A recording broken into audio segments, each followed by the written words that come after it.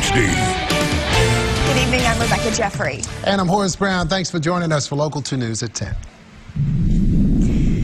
An Odessa home destroyed after a house fire earlier today. It happened over in the 3500 block of Rocky Lane Road around 12:30. Our crews could see smoke billowing out of the house. Witnesses from around town reporting seeing that smoke for miles. Fires like this have a certain culprit that often play a factor. Local 2's Ryan Martin spoke with several basin fire departments about how heavy winds have everyone on their toes. Ryan joins us now to tell us how they prepare and if there's anything we can do to prevent them. Ryan. Rebecca, it's pretty simple. When winds exceed 5 miles an hour, don't burn anything. And there's also other steps you can take to prevent fires when winds pick up. A structure fire in Odessa has residents fleeing their home. And Odessa Fire and Rescue has an idea of the culprit. High winds are a factor. Force them back out the front door. And the strong winds putting the Northeast Midland County Volunteer Fire Department on high alert. Because when fires do get started here in West Texas with the wind blowing the way it is, they get in that hand real quick. So, we try to get onto them as quickly as possible. Fire Chief Matt McClure has some simple advice. Turn off your electricity when you're not using it. Electricity puts a strain on the power grid, which can cause a power surge. A hazard for grass and structure fires when the winds pick up, while also putting other buildings besides the ones on fire in a tight spot. It also causes the other adjacent buildings to catch fire much quicker than it does if we don't have the wind blowing as bad as we are right now. The fire awareness also extending all the way to Howard County, where Chief Tommy Sullivan says to be careful in the afternoon when the majority of residents are getting home from work. First thing you do, how you handle your smoking materials, dispose of them, don't throw them outside. McClure adds that many of the firefighters will actually spend the night at the department when winds reach a dangerous speed. In the control room, Ryan Martin, Local 2 News. Ryan, thanks. Well, basin roads proving deadly over the weekend. A Monahans man killed in a crash in Reeves County. DPS telling us it happened here about 9 miles southwest of Mentone around 1:30 Sunday morning. Report showed 24-year-old Blake Thompson was driving a pickup when he veered across the median and hit a truck tractor. He was pronounced dead at the scene. The other driver was not injured. And a dad behind bars after Lubbock police spent hours on the scene yesterday of what they were treating as a hostile situation involving 2 babies. This 35-year-old Michael Ortiz, police arrested him on several charges, including firing a gun in the city, a theft of a firearm, and unlawful possession of a firearm by a felon. Now, police say all this started when an off-duty officer heard gunshots and saw Ortiz run into a nearby apartment near 34th and Oak Ridge Avenue. The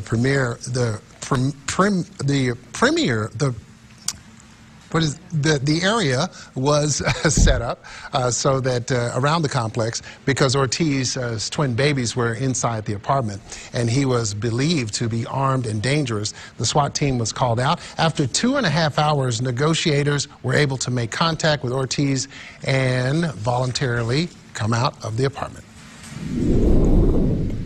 A rare dog breed worth thousands now safe at home tonight. You'll remember the pet went missing last Thursday just before the West Texas Kennel Club Dog Show.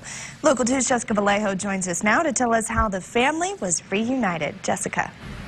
Well, that nightmare for owner Patty Snyder is now over. She says it's truly a miracle to be reunited with her furry family member. The owner of a several $1,000 dog show reunited with her beloved furry best friend. Just last Thursday, dog owner Patty Snyder lost her Mexican hairless Zolo dog before the West Texas Kennel Club Dog Show. I prayed for her to be back with me. Snyder says she has been desperate to find her furry family member.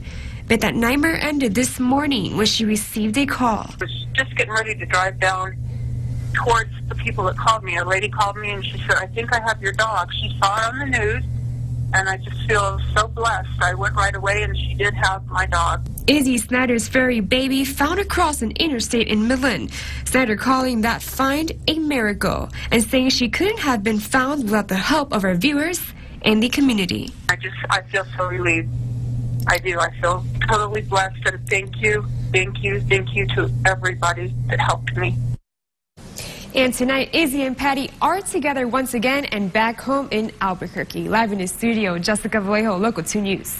Some good news there, Jessica. Thank you. Well, the city of Odessa holding a splash park groundbreaking just in time for summer. The Junior League of Odessa and the city hosting a ceremony for the Jurassic Jungle Spray Ground. That's happening Wednesday at 1. It'll be held at UTPB Park just west of the soccer fields. The $1.6 million project is set to open this May. Staying in the tall city, Casa de Amigos helping to make a path to U.S. citizenship a little bit easier. They are now offering free citizenship classes covering tests as well as the application process, American history, and the Constitution. Classes begin tomorrow at 6:30 at the Casa de Amigos building in Midland. For more information on these classes, and you can see how to sign up, head to our website, yourbasin.com. Well, it's one thing to learn history. It's another to live it. And soon here in the Basin, students will have just that opportunity. A crisis simulation center will make historic moments like President Kennedy's Cuban Missile Crisis as real as possible.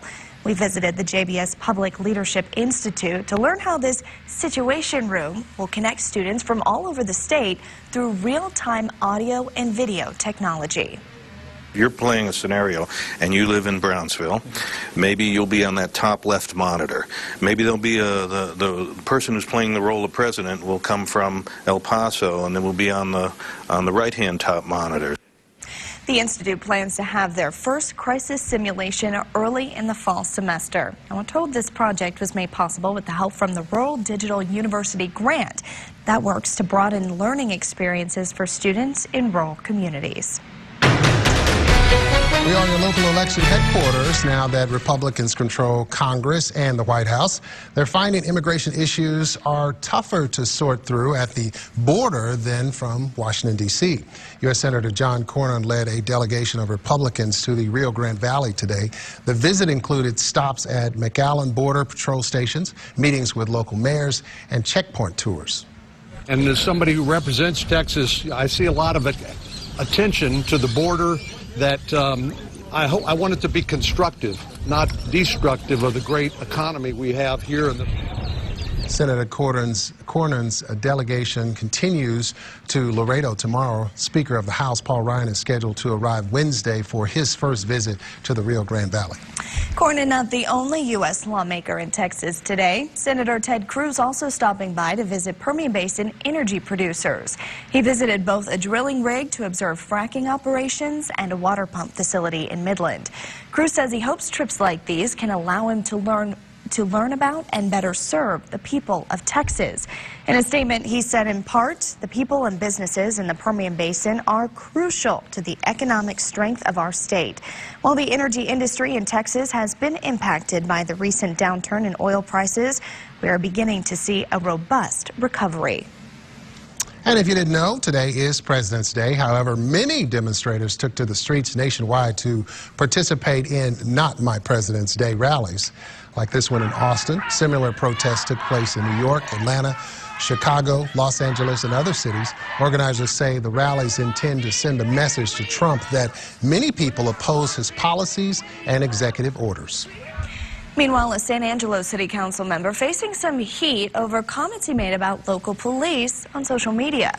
Councilman Bill Richardson called for non-Hispanic people to document their interactions with Hispanic SAPD officers. The San Angelo Law Enforcement Spouses Association believe his comments serve to incite racism in the community. First reaction was one of disappointment, to be honest with you. Anytime a public official makes those kinds of remarks that are divisive, it only hurts the community as a whole.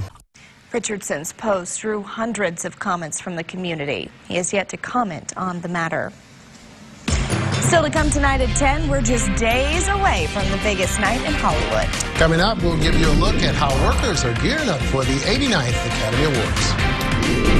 And we are continuing to see some pretty big changes out there in the forecast. That means a chance for freezing lows followed by record heat.